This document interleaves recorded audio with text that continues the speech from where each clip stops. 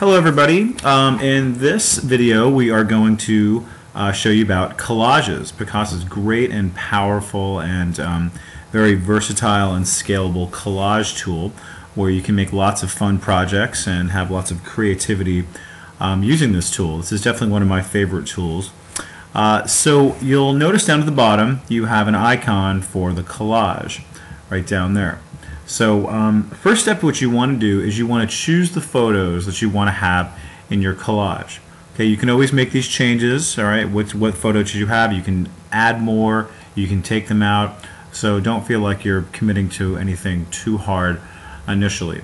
So let's just go ahead and choose some photos, and I'm going to choose maybe about 7 or 8 from this folder I have here. So these are some pictures from Africa. So I'm going to go ahead and pick one here. I'm going to hold down my Control key. If you're on a Mac, you hold down the Command key. So I'm going to go ahead and choose this guy, choose them, choose this one, maybe this one, and then one more. So then you'll also see down in the lower left what I have chosen. I remember this is my selection tray down there. So I have 6. Why don't I go ahead and choose one more? And how about that one?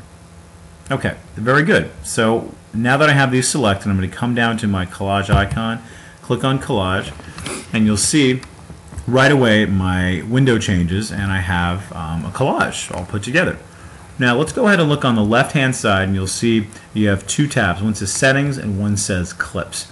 Settings, you'll see here it says Picture Pile. Looks like a pile of scattered pictures with a little drop down next to it, meaning that this is only just one type of collage that I can choose from, and I have picture pile, mosaic, frame mosaic, grid, contact sheet, and multiple exposure. So we're going to be talking about all those briefly as we move through this tutorial. So I'm going to click out of this just to come to here, and you'll see I have picture pile, and then beneath it I have picture borders.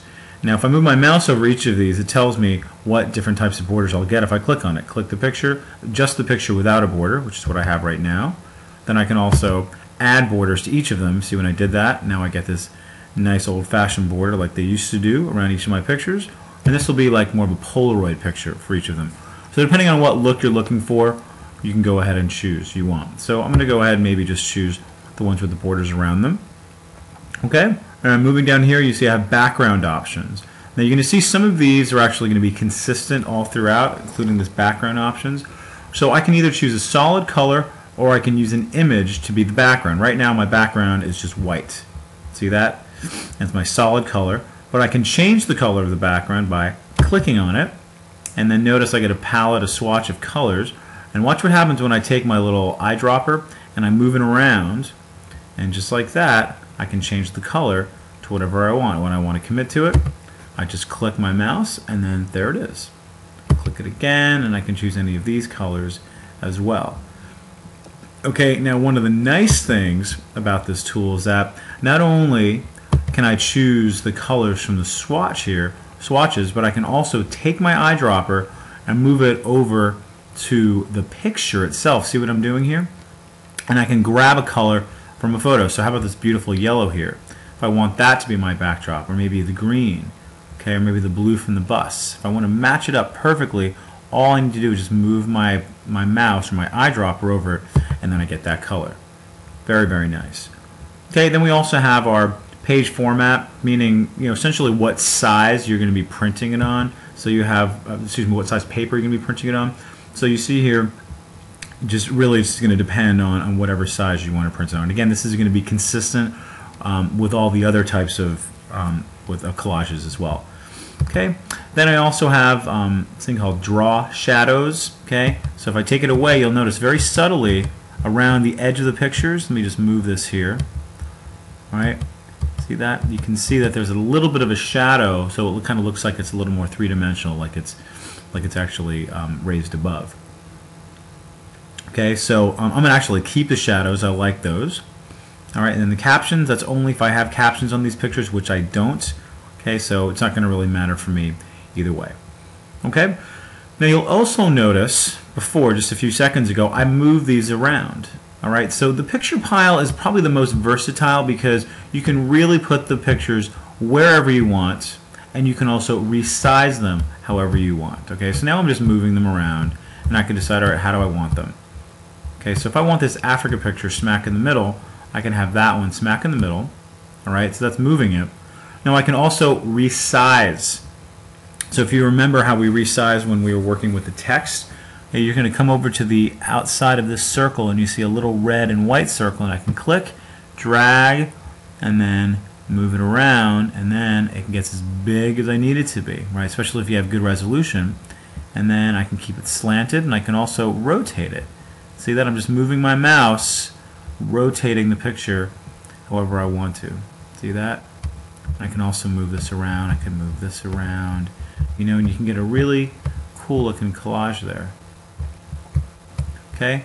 And you'll also notice that this picture, for example, the one I'm shaking my mouse over with the van, with the matatu, is underneath here.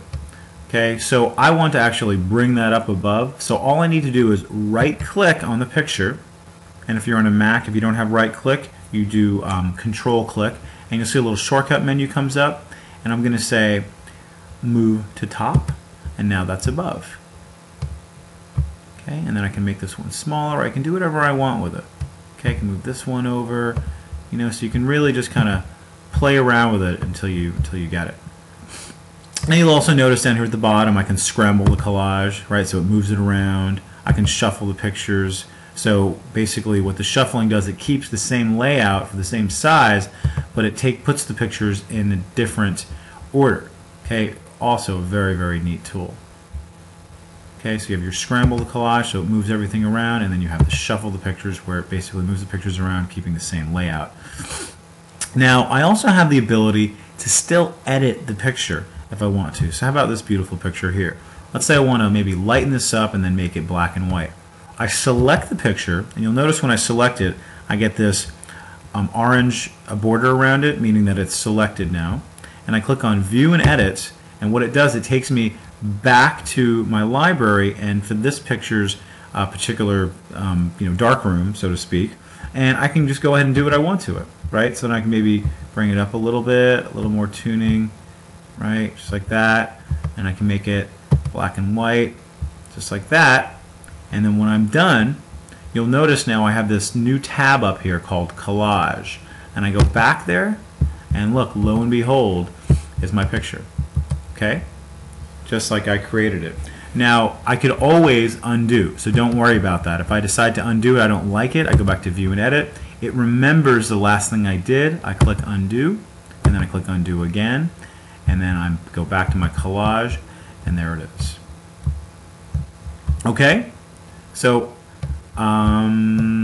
that's that part with the View and Edit. Now let's say, for example, I want one of these pictures to be my background. You'll notice here I have Set as Background. I can click this guy, and then instead of this is the same thing as using image. Instead of a color now, I'm going to have this picture as the background of my collage. How cool is that? You can really have just many, many layers on top of it. Okay, and then I can also switch back to the color if I want to as well. Okay, so then I can also remove a picture if I want to, select it, click remove, and it'll be removed. Okay?